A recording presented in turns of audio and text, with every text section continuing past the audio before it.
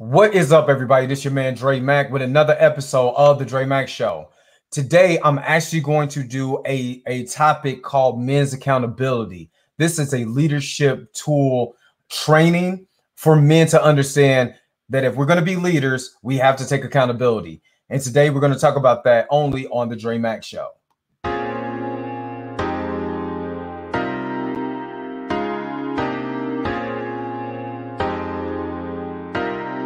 What's up? What's going on, everybody? This is your man Dre Mack with another episode of the Dre Mack Podcast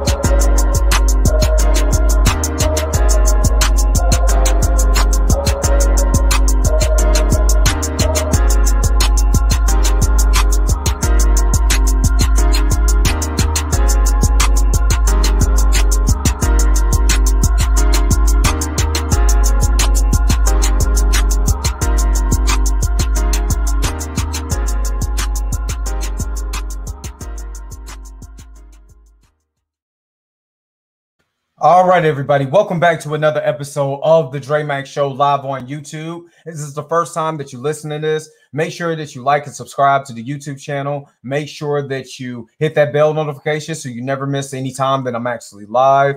I'm also live inside of Clubhouse. You know how I do it. There's a live audience inside of Clubhouse. So when we do get to the question and answering period, you're going to actually hear people that are listening to this also from inside of Clubhouse. This is live on the Facebook page, the Dre Mack Show on the Facebook page also. Today, I'm actually going to talk about the accountability of men. And this is just something that I've been hearing so much, especially inside of Clubhouse. And if you don't know what Clubhouse is an app where you could be able to have a stage where you could be able to talk, bring people up. You could be able to have discussions, whether you're having discussions about politics, tech, YouTube, algorithms or whatever, or folks want to get into demon time. This is just what it is in here. But I've been hearing a lot of these groups, these guys who have these platforms and stuff like this on side of Clubhouse.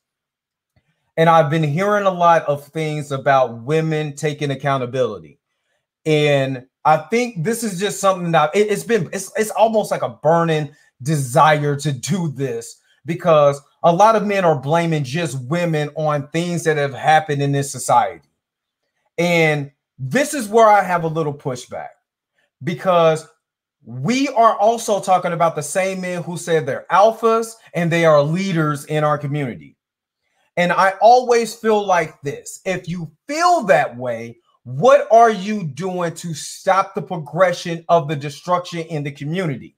Because if you're not stopping the progression of destruction, you are a part of the problem. And a lot of these men are talking about all the women are doing this and the women are choosing this and the women are doing that and women. What about your accountability? And I'm about to get to reason why it's the man's job to be accountable for the society, not the woman. And the way that I'm going to break this down, because I'm going to make this just as easy as I can possibly make it. And one of the things that I'm going to do is, especially on the new YouTube channel and on the Facebook channel, I'm going to share my screen, because I want people to know what the definition of leadership and accountability is. Because I don't think we actually really truly understand what these terms are. When you start talking about alphas and you're talking about betas, you know, if anybody who's been watching my show long enough, you know I don't use the term beta. I actually use the term omega, because I look at it as a wolf pack. And I'm going to break this down for the people on Clubhouse so they can be able to understand, because I want people to understand this is in context. So when you start talking about statistics, if you're not breaking it down into context and making everybody understand the context of what's going on, you're going to be able to miss something, because there's going to be missing variables in there to get to the actual answer of the equation. So let me first do this. Let me share you guys on the show what accountability is, what accountability means. So give me just a second here while I go ahead and get this set up. And this is just from Oxford. So if you see this, it says accountability is when an individual or department expresses consequences for their performance or actions. Accountability is essential for an organization and for a society. Without it, it is difficult to get people to assume ownership of their own actions because they believe they will not face any consequences. That's accountability. So what is that? What do you, so I know people are like, well, okay, what are you trying to say on that? You trying to say that we're not taking accountability? We're not expressing the accountability? I'm going to tell you this. No, there is too many men that say that they're leaders that are not taking accountability for the things that happen in our society. And I'm going to give you a prime example of this. So we're looking at the way the Black community is set up right now. The Black community since the end of the since the bill, the 1964 Civil Rights Bill. After the 1964 Civil Rights Bill has happened, we've still always been fighting for equality. What we did not do is say, okay, if we're not going to get equality here, what can we do to change? If I can't get equality here, let's get a group of people to go over into a foreign land, like it's somewhere in Africa, like in Ghana, you know what I'm saying, Sierra Leone, different places like that. And let's talk to the leaders of these particular areas and say, these are the concerns that we're having in America. Can we be able to be a sovereign country here? So that way we're not begging to be at the seat of someone. Because the leadership, the real leadership is say, I can either be the beggar here, or I could go somewhere else, despite the fear, despite all of this, and try to be better, maybe somewhere else. Right? Understand what I'm saying? Yet we still was here because we built this, we did that. Very understandable. But we're still getting beat. We still got the war on drugs, and I'm going into the Richard Nixon era because after Lyndon B. Johnson became president, we're going to the Richard Nixon era, where it's the war on drugs, right? So we go through the war on drugs from the Richard Nixon era, and then the rise of mass incarceration. If you go and look at blackdemographic.com, which I'm gonna be able to bring up, I'm going to be able to show you the rise of mass incarceration and how when you try to take away the leadership, like modern day lynching, like what we see when we see Philando Castiles and the George Floyds of the world and all these other people, the modern day lynching, it stops you in your mind to say, what can I do to get away from this? It makes you fearful. And Black men, we cannot be leaders if we're in fear. That's the accountability that we have to take. So I'm going to be able to show this on the YouTube page and on the actual from the YouTube page and the Facebook page, because I want people to be able to understand what has happened, how we got here, and how I feel that men are not taking the responsibility that they should be taking because we are lacking the leadership. We feel like our leadership should be the leadership that's coming from television, which is the biggest propaganda in the whole entire world. And men are not seeing that the propaganda that is being shown here is going to be destruction with us. So give me just a second. I'm gonna go ahead and stop this real quick, and I'm going to bring this in. Woody, can you please mute your mic, please? Thank you. I'm going to be able to I'm going to be able to share this statistic with you because a lot of these Facebook groups, they come in here and they're talking about 72% of Black women are single mothers. Well, again, where is the man's accountability? Because we're supposed to be the leaders. We're supposed to be the strongholds in the Black community. And if 72% of our women are going through this, where is our accountability for that? Because we hold a position of power being men. If we hold a position of power being men, why aren't we taking accountability for the things that are happening in our community? If we are the leaders, we are the alphas, why aren't we leading our women to eat? Again, I'm going to explain to you why I say alphas and omegas.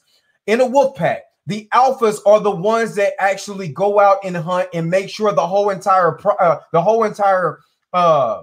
group is fed, right? They are the ones that make sure everyone eats. The omegas in the groups are the ones who gets the scraps. So if the alphas, who don't call themselves alphas, they just go out there and do what they're supposed to do naturally. They don't have to call themselves alphas or any of that. They don't have to boast. They don't have to brag. They just go out and get it done. So if the ones that's supposed to go out there and get it done ain't checking these omegas, whose fault is that? Whose fault is not teaching the ones that are in this? What is our responsibility when we have these men who are doing all the destruction? Why aren't we checking them and holding them accountable and actually telling them, hey, you're wrong, you can't do that? Or are we comfortable because we're afraid to check our brother? Y'all remember New Jack City? You remember the scene where it was like, am I my brother's keeper? Yes, I am. So if I'm my brother's keeper, if I see my brother doing wrong, I need to check that. We can't have our brothers in a position where they feel like they can't be checked. And that the older brothers, I don't care how many times, I don't care what the American government locked up a lot of good brothers. But what about when those brothers leave? Why are we taking responsibility? Why are we taking the leadership after the brothers who were good dudes get caught up in the system? Why aren't we taking the leadership role to make sure the Black community still stays in a position where we can still be able to rise? Or are we so comfortable within the propaganda that we've been fed that we don't feel like we need to even listen anymore? So let me go ahead and let me do this, because I got some of the comment section going on here right now on the Facebook page. But I want to share something from blackdemographic.com real quick, because I want to show you, because I can show you better than I can tell you. And I want to show you something that when people are talking about what's going on with Black people, and especially when it coming into marriage and different things like that, I want to show you something here. And if you're looking at it right now on the YouTube channel and the Facebook page, you'll actually see that in the 1900s, only 23,370 Black men were incarcerated. So if you go up, you start seeing in 1971 the war on drugs from the Richard Nixon era, right? So now we started to have a steady incline from the 1900s all the way to the 1970s. But the war on drugs spiked the rise of mass incarceration. What has not been said is not only was the rise of mass incarceration a big problem when we start talking about men going to jail, the leaders of our community going to jail. We also have to start talking about the drug epidemic, the war on drugs, crack cocaine, and weapons being placed in the Black community. This is where I said men need to take responsibility for this, and the men in our community, because we could have easily said, we're not going to have drugs and guns in our community, just like the Black Panther Party tried to preach before the government destroyed them from within. What we did was pick up the drugs, pick up the guns, and destroyed our own communities. And then we try to blame the rise of mass incarceration on the government, but it was our responsibility if we should pick up the guns and drugs and sell them and shoot each other. So when we start looking at from the 1900s all the way to 1984, we had a rise of over 491,000 Black men. That's just Black men that went to prison in that time period. And that's not including municipal court charges either, people who was locked up on municipal charges. That means city charges, not state and federal charges. That's just city charges.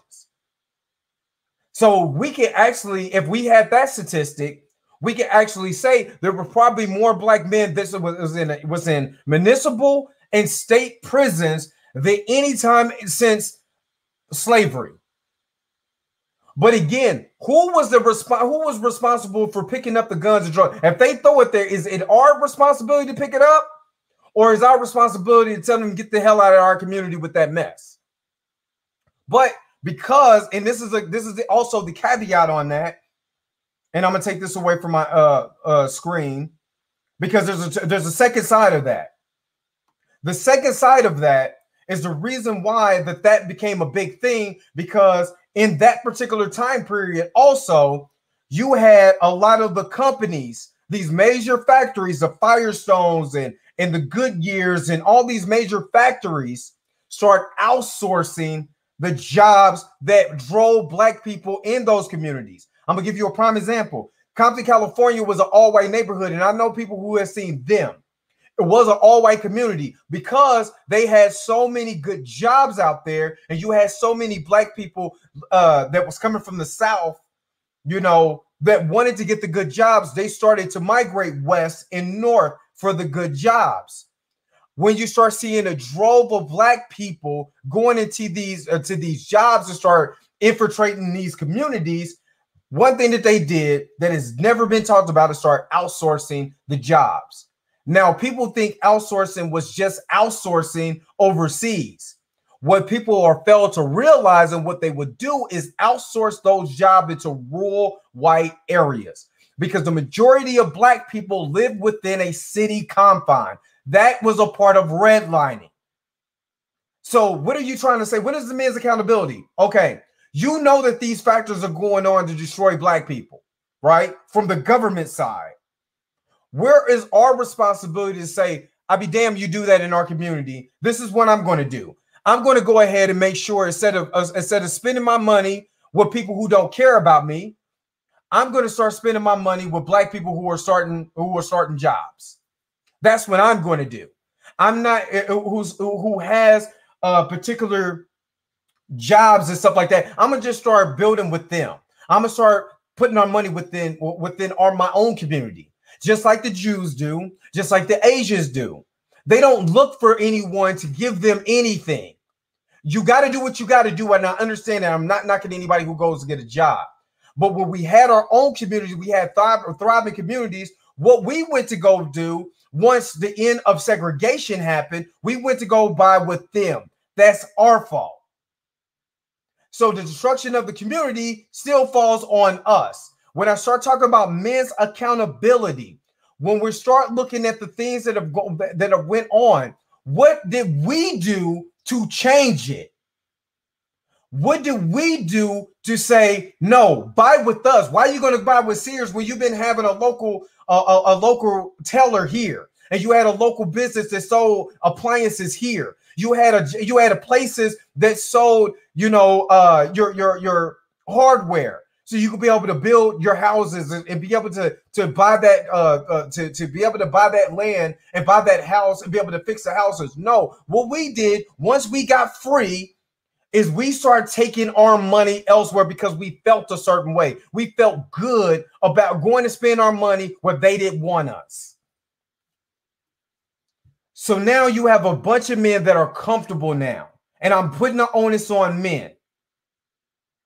Because we had men that said that they were leaders in our community leading us into destruction. And what happens when you lead a group of people into destruction? You start to see the fall of the community. And no one wants to take accountability because it's easier to blame it on the white man.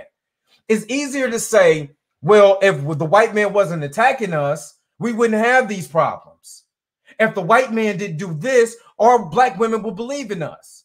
But where was our leadership when Malcolm X, when Martin Luther King, and all these others, Stokely Carmichaels, and all these other people, the Huey Newtons of the world, when all these people started to fall, right? Why didn't someone take up the mantle and stop being scared?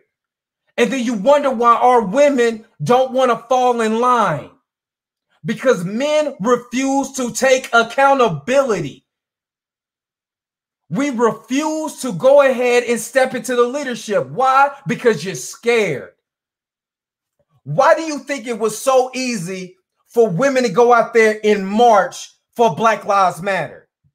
And then what happens when you start seeing the leaders of Black Lives Matter start getting mansions to start getting money and say, you know, I can go ahead and resign? Where was the men that should have stepped up and said, you know what, sister, I see what you're doing, but I'm about to bring 100,000 men up in here. And we about to march for this. We about to stand up for this, because it shouldn't have the onus on the women to do it. It shouldn't be your responsibility. It should be my responsibility. When we start seeing the women start feeling like, oh, if I propagate individuality and independence and I don't need a man, what was the men that say, damn that, I need you? I need you because what they're trying to do is divide us. Think for yourself. What happened when we started to see the propaganda being shoved down our throat? Did we say, hell no, I'm going to change the narrative? Or did we fall into the propaganda trap? See, that falls on us.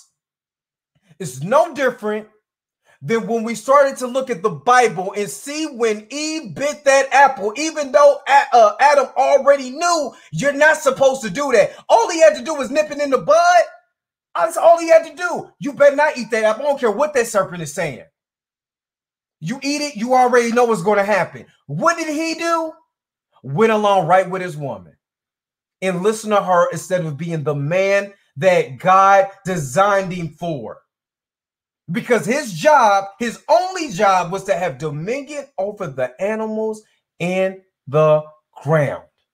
Till the ground, make sure the ground is taken care of, and make sure that you name the animals and have dominion over the animals. And he allowed a snake, which is an animal, to get in this woman's ear.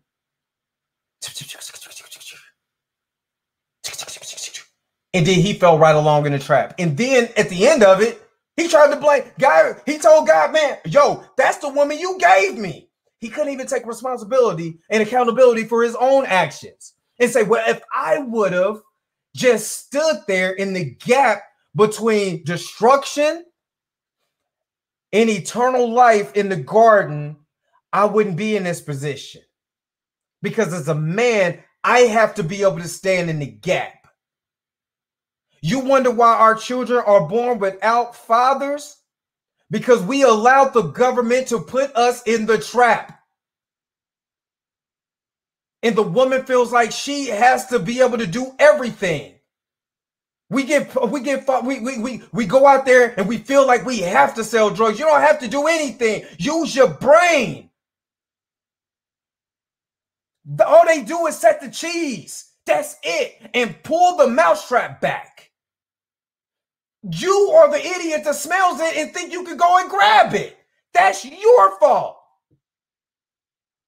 And if you don't take accountability for the things that you do, you wonder why the leadership in the Black community is where it is. And now you're mad because you see women being praised for their leadership and what they're doing. But men, I challenge you, what are you doing to step up and not be what everybody else wants you to be? To start thinking and operating on your own mind, on your own accord. Let me show you the definition of just leadership. Let me just show you the definition of leadership. Because you can't sit here and say that you're a leader and then you look around and someone else is leading you to destruction. So we've seen accountability, right? So let's go into leadership. And this is what we need a lot more of. We can't sit up here and look at someone to save us. A real leader sees his platoon getting shot at, right? Circles the troops. Yo, You see how they doing this? Let's formulate a plan, because I be damn I die like this. If I'm going to go down, I'm going to go down like this with y'all, protecting y'all. So this is how we about to do it. I'm about to go ahead and create the strategy so we can be able to lead ourselves in the victory or die trying. And don't be afraid to die for what you truly believe in. That is the preservation of our people. Leadership. Let me show you the action of leading a group or people or organization. The state or position of being a leader. That's what leadership is.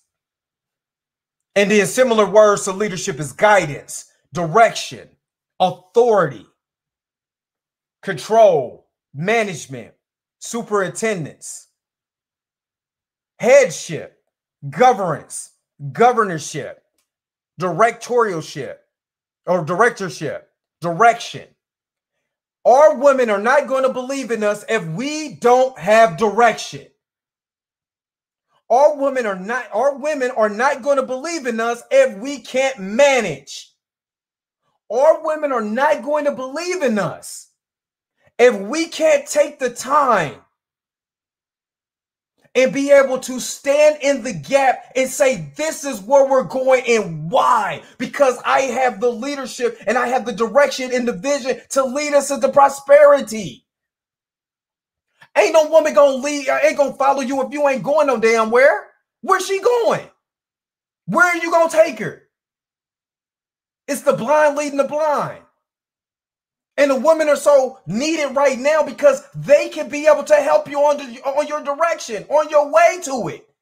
But you're so caught up in this self-preservation mode, Omega men, that you can't even see what type of woman that you have. And you wonder why women are sitting around here frustrated. You wonder why they're frustrated. With the lack of accountability between black men.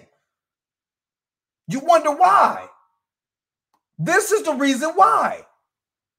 Because we refuse to take accountability for the things we have done. It's not all on them. If I'm a leader, I can't blame if I'm the general, I can't blame my lieutenant for leading her wrong. I can't blame her for that because she was following my lead. So if I got the lack of leadership right now, that falls on me because I'm not leading her right. And now she's mad and she's frustrated. She was like, damn it, I'd rather just do it myself because y'all don't see it. Because you're in self-preservation mode instead of saying, let me lead the pack so we all can eat. That's why I never call a man a beta. I always use the word omega because in the wolf pack, you have alphas and you have omegas. Alphas lead the pack to make sure everyone eats. Omegas are too weak to be able to lead a pack so they get the scraps. That's what they do. They just in self-preservation mode. So they just, hey, I just get the scraps. I just steal, kill, I destroy whatever I can go with because that's the only thing I can do because I have the lack of leadership. So when you have lack of leadership, there's no way that I could be able to lead anybody because I don't have that function built inside of me. And I don't want to follow anybody because I'm in self-preservation mode. They might change me. They might make me bigger than what I am. Or maybe they'll actually open up my mind so I can go from an omega to an alpha. But I'm in so much self-preservation mode that I don't want to see that. I don't want to see it because it might actually change my life. And instead of being comfortable with the scraps, I could be able to eat for myself. And then in the process, feed everybody else around me. That's the thing. And we have way too many omegas calling themselves leaders. So when you get a man like me who gonna stand on his principles and gonna stand on what he believes, I'd rather have 10 people follow me than 100,000 people listen to me and I lead them to destruction. So, men, I'm asking you, are you going to be the sheep or are you going to be the alpha wolf that leads his people to eat? Then I'm about to open it up to people over in Clubhouse right now. If y'all wanna speak. Absolutely, man. I thank you for this platform that you're on. I think you're doing an amazing job. And you said a lot of great gems within your spill, and I believe that self-accountability is important. I mentioned it actually myself yesterday, and I think a lot of men need to really own it. These women out here are hurting. They're looking for somebody to stand in the gap, and they're tired of fighting every fight by themselves. These men out here, they need to really own their bullshit at the end of the day. The Bible says as a child, I did childish things, but when I become a man, I let go of those childish things. And a lot of men need to stand on that. It's okay to admit that at some point you were full of shit, young and dumb, having fun, and you're not really caring about anybody else in particular for that matter. But now, when you're older and times have changed and we see women out here venting about these men, what they need, it's important to listen. Mm-hmm. Because we're very defensive. We jump on the defense and quick. But the reality is that we know where we stand as individuals, and we know what we did back in the day and what we should be doing now. And it's not about women being tired of us men. It's about women being tired of us men not standing up. And I think we need to do so. And as a father of a daughter who needs to see a role model, a man taking care of his family, I always push to do that because we have children coming up behind us. And you don't want your daughter dating a man that ain't shit.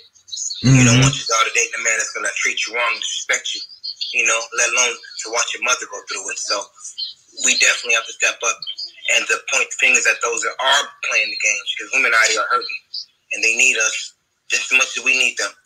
Absolutely. And I think right now there's a miscommunication between us, and there's a systematical way of breaking us down, and that's fighting us against each other, and we're doing that. We're doing it countless times, and I'm tired of it. As a man, I like to see us talk about what we can do and give solutions and really shine the light on our queens and let them see that, look, we appreciate you, and everybody ain't full of shit. All these men aren't full of shit. And we're here, and we hear your cries, and we're here to help you. Absolutely. Absolutely. That was wonderful. Wonderful. Anyone else wants to speak?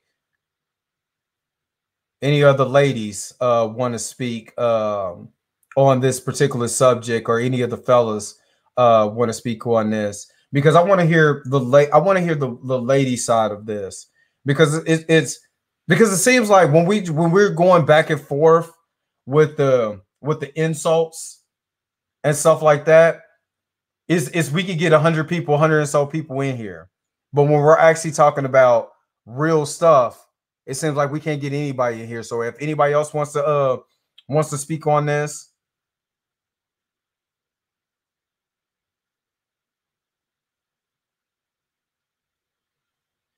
All right, so we're gonna close that portion down. I do appreciate everybody who stuck around here in Clubhouse. My big thing is this: like, it's easier for us to fight amongst each other and call each other names and disrespect each other and point the fingers. But it takes a real individual, a real leader to actually bring us together. And my thing is that my job is to bring my people together. That is what I've been destined to do. That is part of my purpose. And this is me walking in my purpose. I don't have to be loud. I don't have to be boastful. But damn it, you're going to hear me coming. And that's the big thing, because a true leader is just going to make it happen. He don't have to sit up here and talk about nothing else but show his work.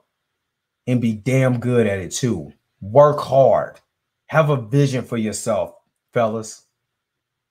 But don't forget to be a leader.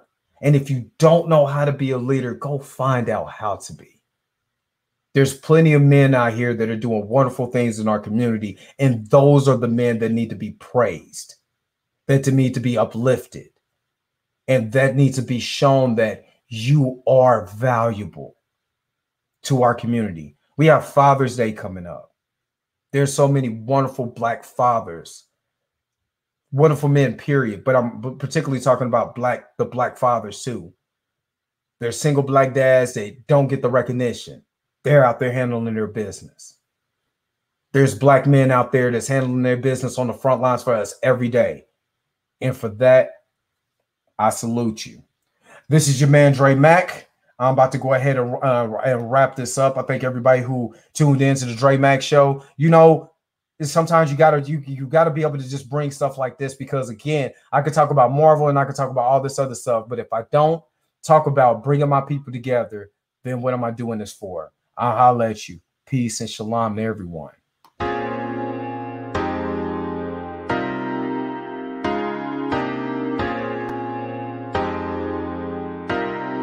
What's up? What's going on, everybody? This is your man, Dre Mack, with another episode of the Dre Mack Podcast Show.